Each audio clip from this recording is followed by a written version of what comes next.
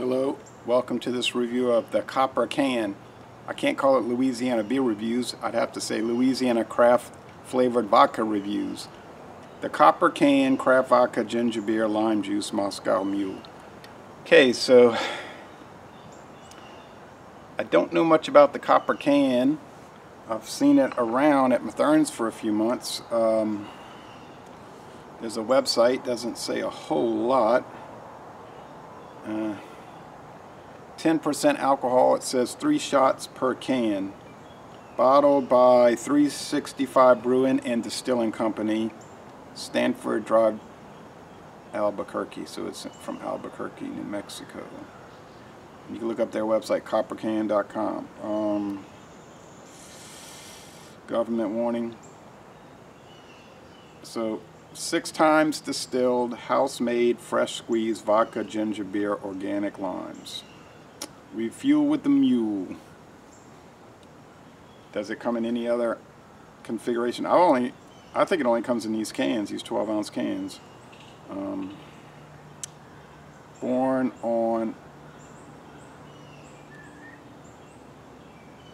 July 18, 2019. Well, vodka, don't think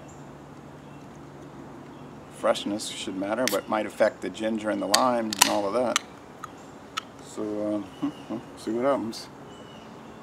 There are 2 video reviews for this. I'll check them out. Alright, so it's a hazy, grayish, silver gray appearance, sort of like the Smirnoff Black Ice, I think they call that. I haven't tried that one yet.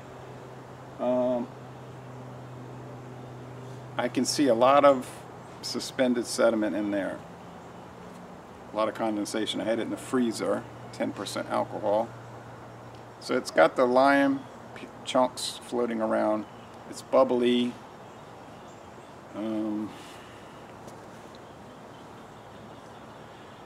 Okay, it's October 2019 and we've been getting hot, humid weather. Highs in the mid-90s, lows at night around 75. So that's what we're dealing with.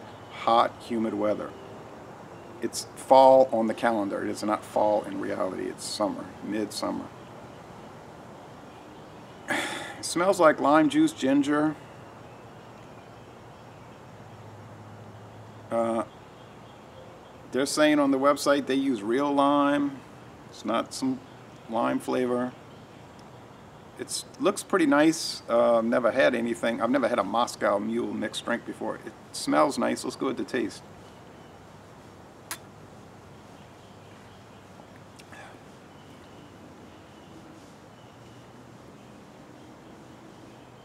It's a good taste. It's ginger and lime.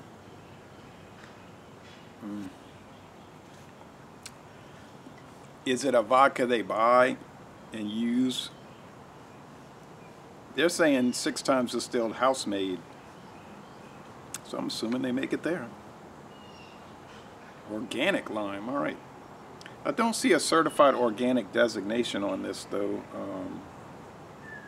So they're saying it's organic, but they may have not sought out a certification. It says gluten-free. Well, okay. A lot of these concoctions, whether they are malt-based or vodka-based, are gluten-free or at least heavily gluten-reduced, which appeals to some people. A lot of bubbles. Huh. Interesting. So many bubbles, carbonated.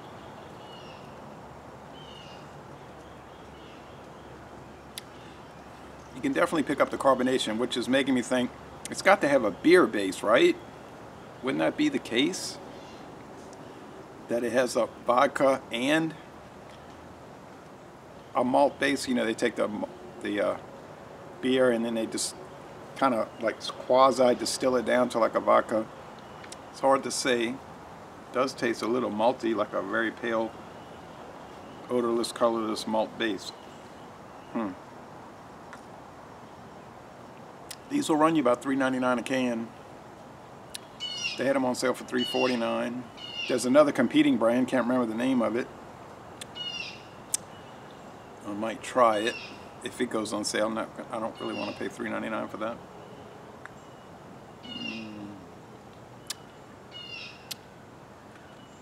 Medium mouthfeel, pretty crisp finish, like a beer. I think you could fool people to think it was a flavored beer, not a vodka. Flavored vodka. I would highly recommend this. I don't know what the other video reviews are going to say, but I'll find out soon enough. I'll say it's a 94 out of 100. 95 out of 100. 95 out of 100. There's no downside to it. And if you wanted to... He's grinding some metal over there. I don't know what they're doing. If you want to check it out, I would recommend it. I think you'll be pleased with it. Just think of those flavors, ginger and lime, and you got it. And actually some pale, very light bread. I think I'm getting that as well. Add on. So, les bon ton relais. I'm going to end this review by saying, y'all come on down to southeastern Louisiana. I have an add-on laying up. This is the last of the, this is a luncheon meat on top of a cracker, buttery cracker, and this is the last of the yamasa soy sauce. Thanks, Ken. That's it. It's all gone.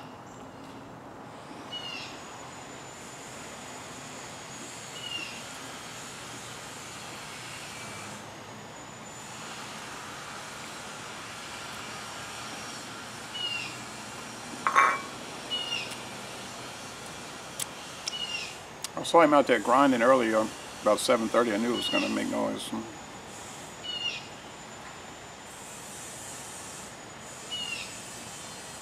Good little morning snack, 8:15 a.m. Thank you.